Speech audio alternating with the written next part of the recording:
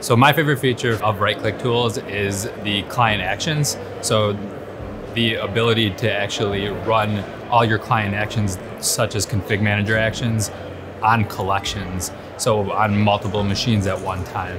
Well, I'd have to say one of my favorite features comes about from me not having to directly use it, but the ability for us to enable our help desk users to recover BitLocker encryption keys for our end users.